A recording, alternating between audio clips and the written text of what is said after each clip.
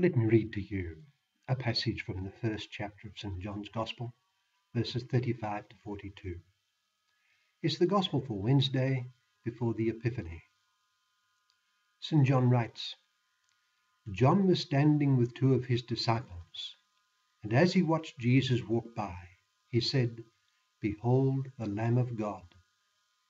The two disciples heard what he said and followed Jesus. Jesus turned and saw them following him and said to them, "What are you looking for?" They said to him, "Rabbi," which translated means teacher, "where are you staying?" He said to them, "Come, and you will see." So they went and saw where he was staying, and they stayed with him that day. It was about 4 p.m. Andrew, the brother of Simon Peter, was one of the two who heard John and followed Jesus. He first found his own brother Simon and told him, "We have found the Messiah," which is translated Christ. Then he brought him to Jesus. Jesus looked at him and said, "You are Simon, the son of John.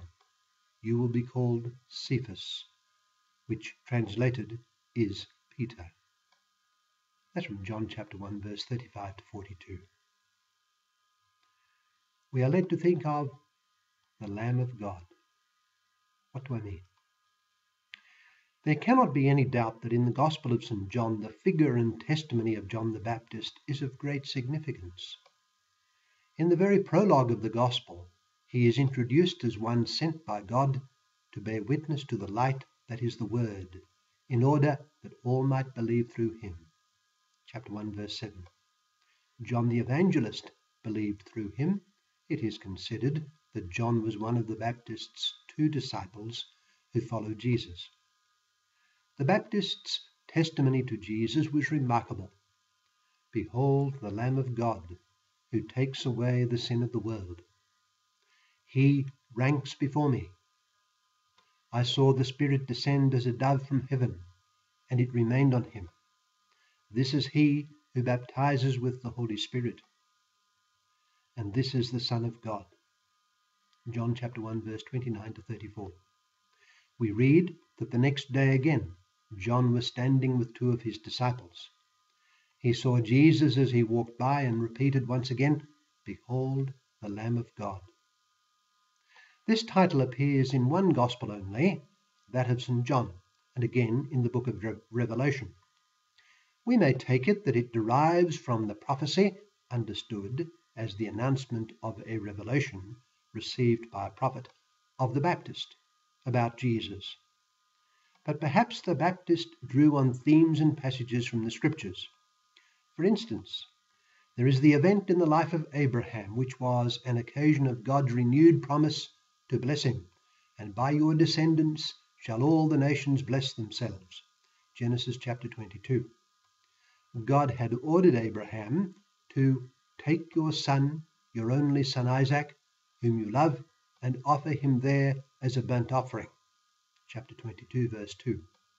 Abraham obeyed God immediately, and as he made his way to the mountain, he, without realizing it, made a very significant prophecy. Isaac said to his father, "Where is the lamb for a burnt offering?" Abraham said, "God will provide himself with a lamb for a burnt offering, my son."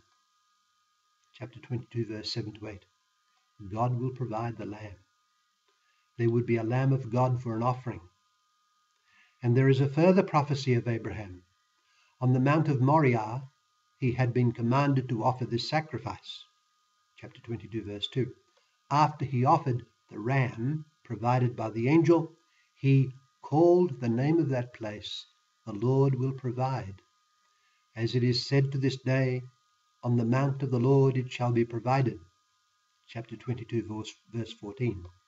In the fullness of time, centuries later, the Lord God provided his lamb for a sacrifice, and it was on the mountain of Moriah at Jerusalem. But there were other foreshadowings of the coming lamb. The Lamb of God is dramatically featured in Exodus chapter 12 and 13, with the Jewish feast of the Passover.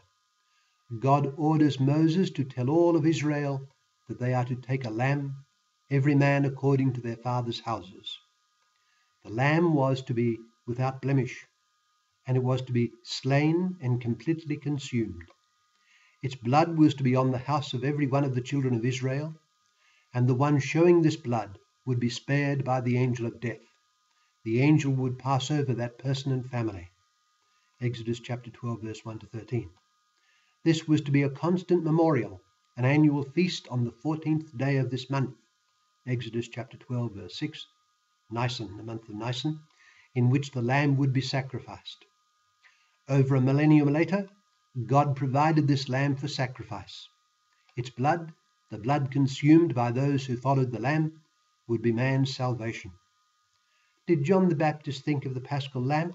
We do not know, but we may regard the words of John as a divinely inspired prophecy that fulfilled the hints of the scriptures long before. But then, of course, there is the lamb who features in the Deutero-Isaiah prophecies of the man of sorrows acquainted with grief. Isaiah chapter 53, verse 3. He was wounded for our transgressions. He was bruised for our iniquities. Upon him was the chastisement that made us whole, and with his stripes we are healed. To what does the prophet liken this figure on whom the Lord has laid the iniquity of us all? He is like a lamb. We read, he is like a lamb that before its shearers is dumb, so he opened not his mouth. Breathtakingly, he makes himself an offering for sin, and he shall bear their iniquities. He bore the sin of many, and made intercession for the transgressors. Isaiah chapter 53, verse 7 to 12. Whoever has claimed such a mission, it was Jesus Christ, whom John called the Lamb of God who takes away the sin of the world.